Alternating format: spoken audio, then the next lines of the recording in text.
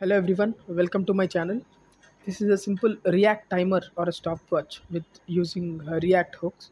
I also made use of Material UI to do the styling. So there will be a input field with which you can set the timer. This is just like a styling, basic styling which I added to the navbar just to make it look nice. So if you click on the start, you can just first set the time and then click on start. You can see the timer runs. So it's like a stopwatch with buttons. Okay, and then I have a pause. You can see that after starting I've disabled the start button, also the input field, because while running, if you change the input, that is binded to this one which through the minutes which you can see. So hence I had to disable that on click of start. Okay, so if I pause, then the timer would pause, and you can see the continue button is initially disabled. Once I click on pause, you can see the continue is enabled. Okay, now if I press continue again, it would continue from where it stopped. Okay, actually I received this as an assignment for one of the companies, startup companies, as an interview. Like before scheduling an interview, they asked me to do this assignment. Okay, and also you have a reset button, but let it just run before one. Okay, so that you can see the minute also changing. From one it would become zero. Okay, and I have this code in the, what is that, in my github. I'll share the link in the description, you can go and check it.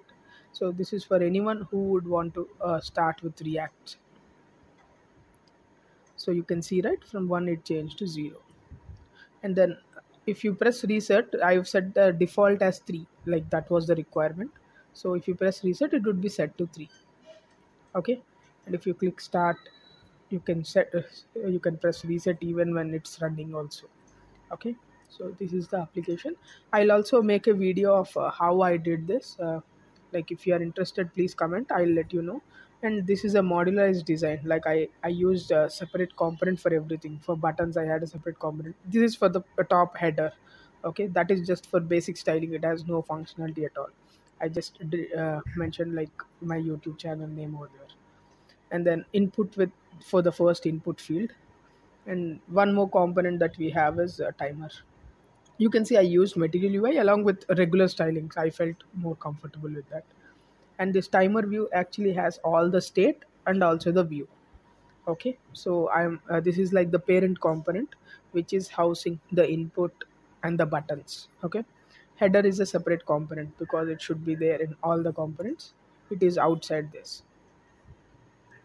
So yeah, this entire thing is in GitHub. You can see, right, header should always be available, and then timer view.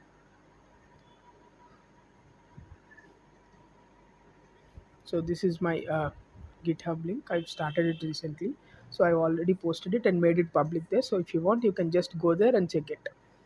It's like a useful thing, like for some companies, like especially for the startups, they're asking you to do some assignments and all. You can just take a look and you will get an idea.